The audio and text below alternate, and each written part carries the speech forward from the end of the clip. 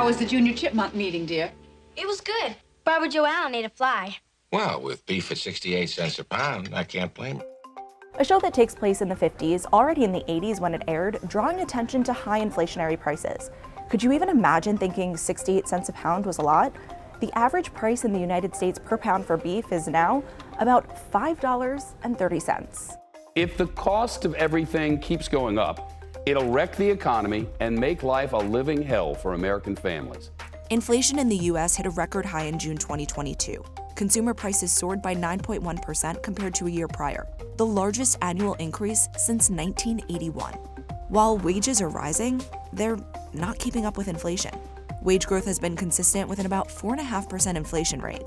Meanwhile, as of November 2022, inflation was at 7.1%, and Americans are feeling the brunt. 2/3 of workers say their pay isn't keeping up with these higher prices. Part of the misconception is people believe, oh, if I'm only getting a 4% salary increase and inflation is 7.7, I'm getting a pay decrease. That's not true. So, what exactly is happening? And why? Why aren't salaries keeping up with inflation?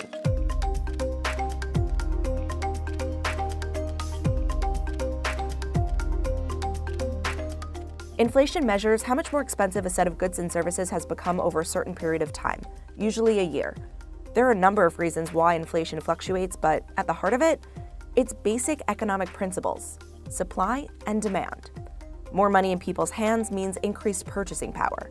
With more demand for goods and services and supply remaining the same, prices will go up. The COVID-19 pandemic is an extreme example, but a good illustration of my point here. At the onset, the world shut down. Consumers weren't spending and instead saving. The government flooded the market with cash.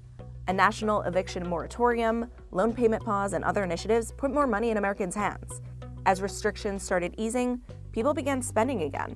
But at that point, companies weren't producing as much due to supply chain disruptions caused by closed borders, labor shortages, and shipping delays. Money supply growing at a faster rate than the economy's ability to produce goods and services causes inflation. This time, record-breaking inflation. A key inflation gauge is sounding alarm bells, and it could have a big impact in grocery stores especially. The latest UN Global Price Index shows food costs reached their highest level in nearly a decade last month, thanks in part to supply and logistics issues. As the pandemic was winding down, in February 2022, Russia's invasion of Ukraine only exacerbated the pressure, raising commodity prices and increasing supply chain issues. Just like inflation, wages are driven by changes in supply and demand, but for labor. They're determined by market and demographic factors. So when job availability, as well as the number of people who qualify and are looking for a specific job change, so do wages. Lori Whisper is a managing director at Willis Towers Watson. For more than 35 years, she's helped companies set their compensation strategies. Pretty much everybody's compensation philosophy is grounded in the desire to attract and retain employees by paying competitively. Organizations look at what is the cost of labor, what do I have to pay in a given market for a given skill set or job, and that's how I'm going to set my pay rates. They don't look at the cost of living. Organizations typically determine salary budgets a few years out, so making sudden and significant adjustments in wages is unlikely. Companies like to wait and see if market conditions will be long-lasting before making those changes. How would you feel if your boss gave you a raise and then shortly after cut your salary? Most organizations do take a relative conservative approach to looking at base salary increases. Even a 1 or a 1.5% increase can represent hundreds of millions of dollars for an organization. They need to be good governors of those payroll dollars. That's part of how they run their business, a very important part. Organizations down the road do not want to be in a position of feeling or believing or factually overpaying their people. And they don't want to find themselves in a position where they have to reduce wages or, even worse, cut jobs. Layoffs. Just today, Twitter, half the staff. You see Lyft, Apple, Amazon. It goes on. U.S.-based employers cut nearly 34,000 jobs in October 2022.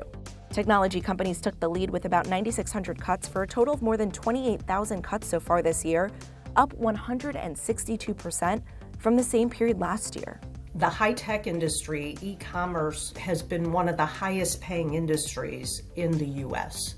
Their salary budgets last year were higher than anybody else's, meaning they were giving greater salary increases than most other industries. So that's a good real-life example of what happens when you overspend relative to what others are providing in your competitive labor markets. We simply haven't seen anything like this since the 1970s. Record inflation has only made things worse. Still, organizations typically don't consider inflation and the cost of living when determining wages. While economists say salaries can keep up with inflation, Whisper says they shouldn't. I know that's going to be controversial for me to say. As employees, as people, we get to make choices on what we buy and how we use our buying power. Companies don't tell us where to live and what to buy.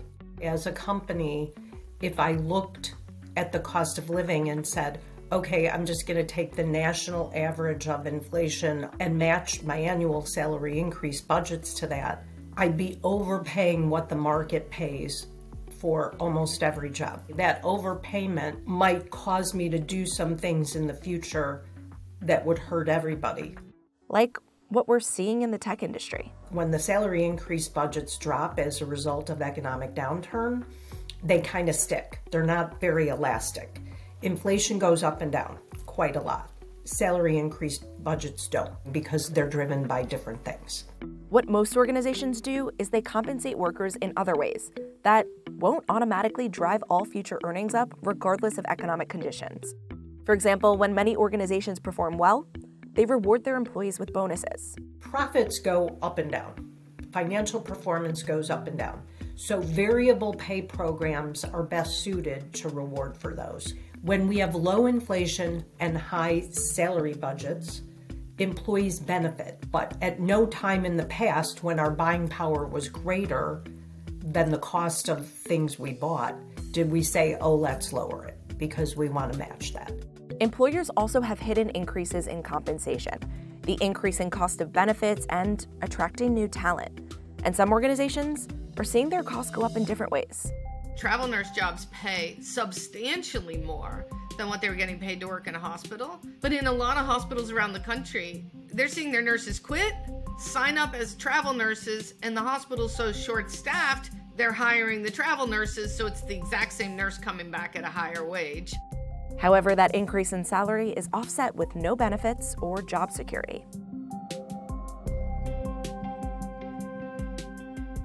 Overall, middle-income Americans are feeling the largest impact from inflation. Higher-earning workers were more likely to say their incomes held up with the increase in prices.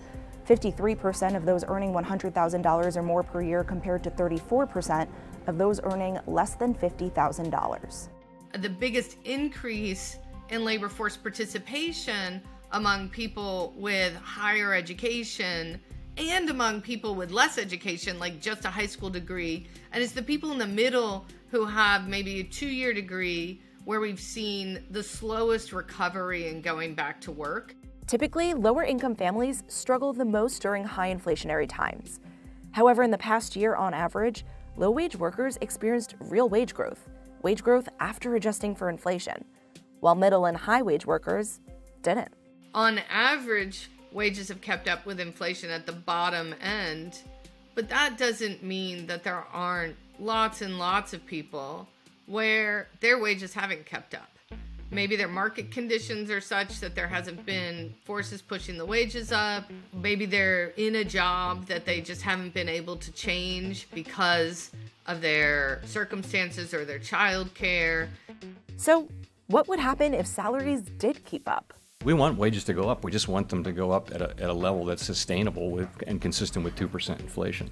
In November 2022, Federal Reserve Chair Powell said the Fed doesn't want to see a wage price spiral. Rising wages increasing the demand for goods, causing prices to rise, increasing the demand for higher wages, which then leads to higher production costs and more pressure to increase prices, creating a cycle. Once you see it, you're in trouble.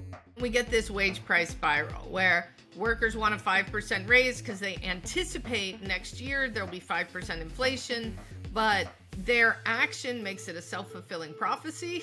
We get 5% inflation, so they do the same thing the next year, and we get sort of stuck at that high inflation rate. The most effective way to keep wages trailing inflation is by changing jobs. Those who switched jobs between April 2021 and March 2022 saw earnings jump by nearly 10% from a year earlier. Those who stayed saw wages fall nearly 2%.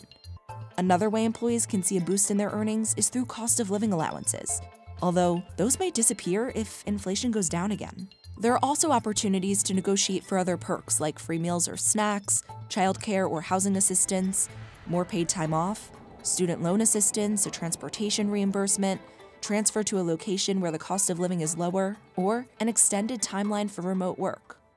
Every organization has a different philosophy when it comes to compensation. They create strategic plans taking into consideration the industry, competition, company culture, financial health, and goals for the future. For some, that means trying to make sure wages keep up with inflation. But for the most part, that's just not how it works. And if that's a problem, it's up to you, the employee, to decide your next move. Other than, treating people poorly and taking advantage of them, there is no right philosophy. The whole key with your compensation philosophy is what are you doing so that you feel you're doing the right thing for your organization and for your people. It's always a good idea when there's lots of opportunities out there to take a look and see if you might just find something a little bit better for you. And as for keeping inflation down, the government and the Federal Reserve are working on it. Fed Chairman Powell says the country's battling inflation head-on. The central bank has raised interest rates and will continue to do so until inflation is under control.